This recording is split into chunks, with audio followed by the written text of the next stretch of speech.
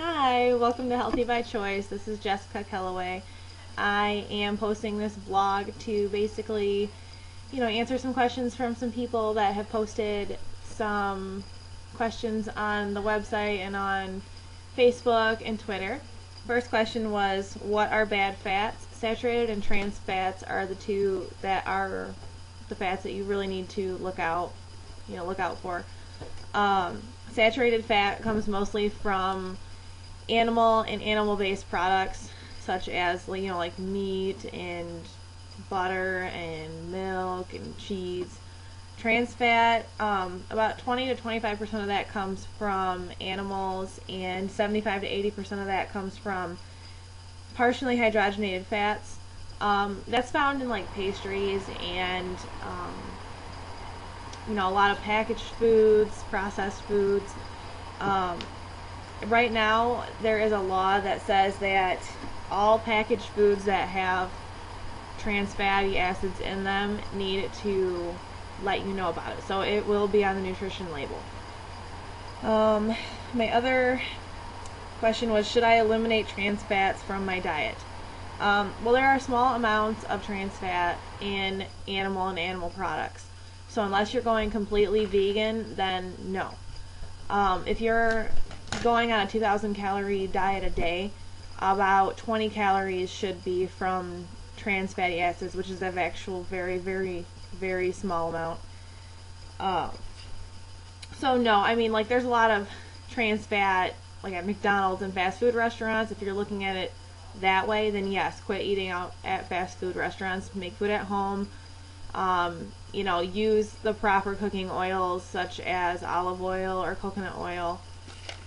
My next question was, I am trying to lose weight and I haven't even started yet. What should I change in my diet right now to start off? Alright, well, the first thing would be to start drinking 72 ounces of water a day, which is 9 cups of water.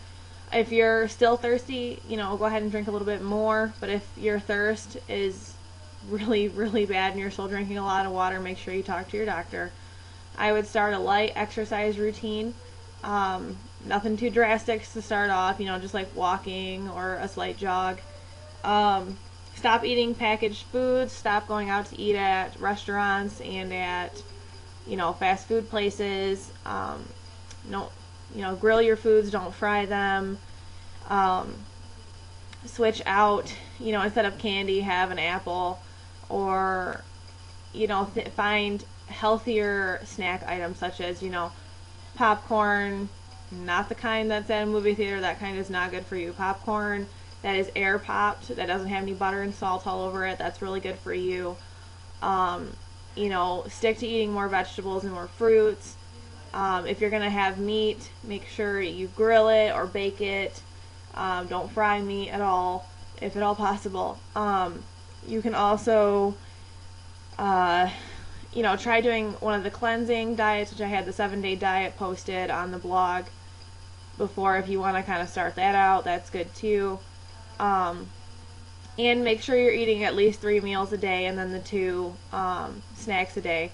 You need to eat breakfast. That's what gets your metabolism jump started.